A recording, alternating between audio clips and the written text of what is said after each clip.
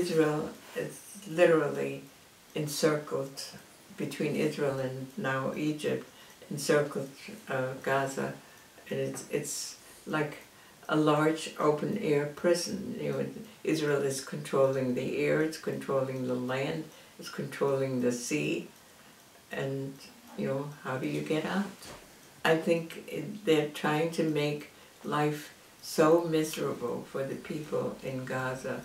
You know, like at one point, one of the ministers in Israel made a decision how much food each person in Gaza can eat, enough so that they won't die from starvation, but not enough to really sustain life.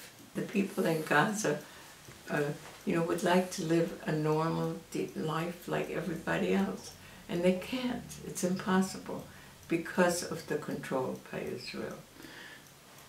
You know, schools have been bombed, hospitals have been bombed. You know, that's control, that's destruction. Well, I still would like to go to Gaza, but I'm not sure that I'm physically able to do this.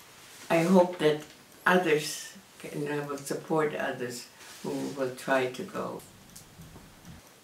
But I think for myself, I have to say, I'm no longer in physical shape to do this.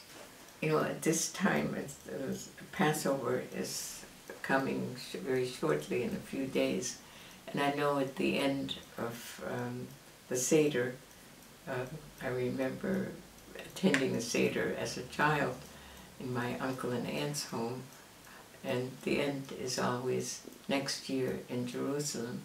And so instead of that, I'm saying next year in Gaza, not for me, because I don't think I can go do it, but next year in Gaza for all those people who want to go to Gaza.